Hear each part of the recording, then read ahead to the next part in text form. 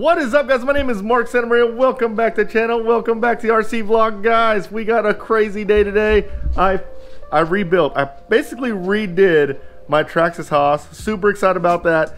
I got to show you guys some upgrades that I did, some of the changes I made because they're pretty cool. Also, the other day when I went to a Traxxas store and I said my goal was to not buy another car, I got another car. So I'm going to reveal what that car is today. And we got the $60 Arrma. If you're not sure what that $60 Arrma is, that is the Arrma Granite Voltage, and it was $60. It was a Black Friday special for 60 bucks. It arrived. So a lot of people are asking, like, basically, where's there is, how come I got mine so fast? Apparently some colors were in stock, some aren't, so it may take a little while for you guys who ordered it and it's not in yet. I ordered two. One of the ones that I did order did come in quickly, so yeah, we got that, and that white box. In the description, not in the description, in the comments, guys, tell me what you think is in that white box. The thing in that white box is probably the most valuable thing on a race car. At least it holds its value the best. Guess what it is in the comments below. Tell me what you think it is. Oh man, here it is, my Traxxas Haas. Again, I redid it, and what I redid is I changed it out. So it did come with heavy duty arms originally, but they were the black heavy duty arms. I went with the green because I thought the green would look cool with the blue, especially since I have green and blue. Look at that, look at that, look at that match. Oh man, that looks good. I also put the blue anodized GTRs. These are the ones that I had on there. These are the original anodized GTRs. Actually, these are worth more, about $5 more. But I thought this blue looked really cool, especially with the little gold accents there with the green. Super cool. Another upgrade that I just got today. And I know this seems really small, but this is a big deal. I bought the serrated green anodized wheel nuts. So if you look at the back, look at how much serration is there versus stock, which is that. So basically it's like more than 50% more serration. I don't even know if that's a word, but these will stay on way better, and that's super important because if they don't stay on, it ends up looking like this. I don't know if you guys can see that if the camera is getting that. See how this is kind of chewed up? The reason why this is chewed up a little bit is because this wheel came loose and there wasn't enough of the hex inside the wheel, and basically it almost stripped it all the way out. You definitely don't want, basically this thing, this little nut right here, if this comes loose and it strips out your wheel like that, it can cost you a pair of wheels, which is not cheap. So I'm gonna put the green ones on here. It should look super freaking cool. Oh man, I got batteries charging already. I'm gonna go drive this today. Oh man, look at this. It's the little details. I know this is really small, super minor, but the green wheel nuts, like, those are the little things I appreciate. Look, like when you're turning, oh, the aluminum anodized blue with the green. Oh man, this thing is freaking awesome. I can't wait to drive it. Okay, let's open up the Arrma. Don't know anything about it. I saw it was 60 bucks and I was like, sorry, I gotta adjust the camera. It doesn't look like y'all are looking at me. I saw it was 60 bucks and I was like, how can you go wrong? Let's just order it and see what happens. And I told my wife about it, and get this, my wife says, you should order two. Order a whole bunch of them. I'm like, what? I don't know why she said that. Maybe she wanted to give them for Christmas gifts or something, but nonetheless, here it is. We're gonna find out what it's like. Out of this box. Bam! The Arrma Granite Voltage. I keep calling it granite. People keep making fun of me. Apparently it's granite. Let's open this thing up. I'm not gonna lie, I kind of cheated. I might have cheated and watched some videos on it before, so I knew what to expect, because I knew nothing about this car. And there it is. Joking. They package these things up really well. See, here's the remote. The remote is exactly what I would expect from a cheaper RTR. This car, I believe, retails for $119, so it's not, I mean, it's cheap for a hobby grade car, but not crazy cheap. Here it is. Bam! Don't know what's in this box. See what's in this box. Looks like we got some like little tools, some shock limiters. Not shock limiters, some shock collars. Some shock collars for your shocks to adjust your ride height. That's everything in there. Here it is. Bam! It's actually, it's probably, what is going on? Like, what's up with this remote. Look how it's angled. That's strange, but it doesn't stand up. It stands up weird. It's actually the size of the Haas. The Haas is a little bit bigger. Definitely the Haas is beefier. This thing isn't heavy. See what it looks like under the hood. I mean, for 60 bucks, how could you go wrong? Basically, the body and tires were 60 bucks. Bam!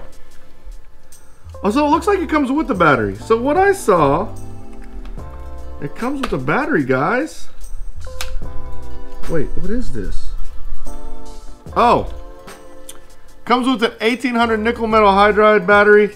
So I saw a video, I don't remember who was the video, but I saw a video and it had these, basically the batteries for this tray. It was like lithium ion batteries, but this is fine. This works. We're actually gonna run it on this. So I gotta charge this thing up, but it comes in this little tray and you put it in here. The speed control and everything look perfectly fine. Snaps in, there you go. Very simple RC car, very much hobby grade. Looks like all these parts you can, ooh, the rebound is super slow. All these parts you can probably replace, you can probably upgrade. I don't know anything about the market with these things, but for 60 bucks, you can't beat it. I can't wait to put it together and charge it and run it. I will charge it right now, actually. Let's see what's in this box here. I love it when companies put AA in there, because nothing's worse than getting a car and not having the AA's. Then you got to run to the store and get AA's. Here's the charger. We're actually going to charge this thing up, and we're not going to drive it in this video, but we'll be driving it really, really soon. All right, got the battery on the charger. We're going to drive this thing later. Hopefully, God, it gets dark so freaking early. Can't do anything after work is over. What do you think I bought the other day? I'll give you a hint. I didn't buy it brand new. It was a deal that came across. I had to get it. And this purchase is going to trigger some people. Sounds like I'm ready to go. This purchase is going to trigger some people. I need everyone to just calm down, and I'll tell you why I bought it here in a little bit. But here it is. Ready?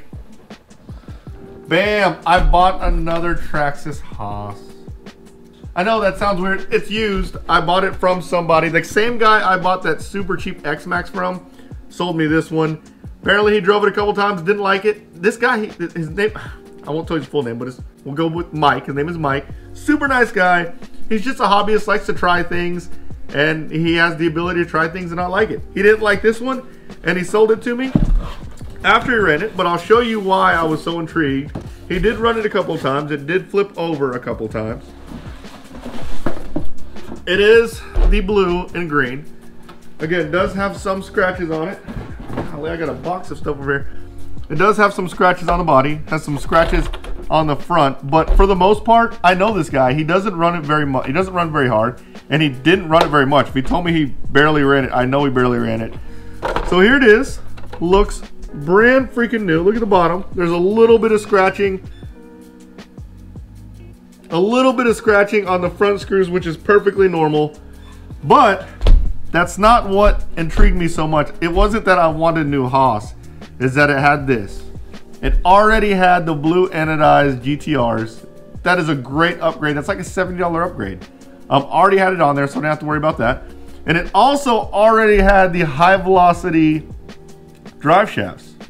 So everyone, if you've ever priced these out, these things are not cheap. They're basically $80 a set. So it had $160 worth of drive shafts on it, and it already had the GTR, so $2,300 or $2,300. Jeez, that would have been a lot. $230 worth of upgrades on it already. Oh, and it had the cool rubber. Someone told me to get these too. The cool rollers for the wheelie bar. So it had, let's just round it up, about $250 worth of upgrades on it. And I got it for less than what the car cost. So I think I got a great deal. I have some plans with this. I have this one that's got the green with blue. I kind of want to do this one blue with green. That would be cool. Or I'm going to outfit this one with all techno stuff. But this four-wheel drive Traxxas platform, there's just a plethora of upgrades. I've got so many cool things I can do with. I got plenty of things that I can do with this car. It was a no-brainer that I had to pick it up. But one last thing, another thing that it came with that made the deal even sweeter is this. It came with this. It came with all the drive shafts, brand new. So these drive shafts are not cheap. I believe they're like 15 bucks or something like that. I don't know. But basically, it came with all the original drive shafts and all the original shocks. So I got a full set of Ultra shocks and a full set of drive shafts with it. That's not cheap. If I had to round it up, that's probably $50 worth of stuff. So this stuff is good. I know I can use these shocks and these shock shafts on Spec Slash. I'm doing the whole Spec Slash clinic. We can use these parts. These drive shafts are the good drive shafts. They can always be used. So I'm not going to tell you guys what I got it for because it triggers you guys. I don't know why y'all get so upset when I get such great deals. But I got a really good deal on this one. Got a whole bunch of cool plans for this. And it should be a lot of fun. Well, I hope you liked this video, guys. If you did, smash the like button, subscribe to my channel, turn on... Oh! I didn't tell you guys what's in this box right here. This is the most valuable part on a race car. What's y'all's guesses? In the comments below. I had to buy it. Bam!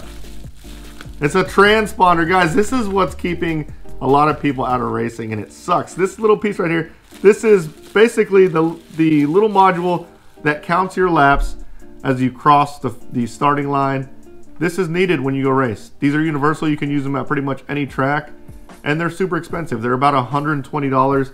I like, there's a couple of different ones you can get. There's a $100 one and then a $120 one. I prefer the $120 one because I've never skipped laps with this one. There's a 2-wire, which this is a 2-wire, and they're a 3-wire, but transponder, the reason why it's the most valuable part, because if you have your car, let's say you have this in your car, your race car, and your car sits on the shelf for 3 years, everything, your car's obsolete, it's basically worth nothing. That thing is worth $100, even used. However you look at it, you're spending $100 for a transponder. I found this one just randomly on Facebook, and I was like, whoa, that's a good deal. I think I got it for $75. He wanted $80. Obviously, I had to try to haggle it down. I got it for $75. But these things you can sell for $100 all day, every day. This was like a brand new one, so I had to get it.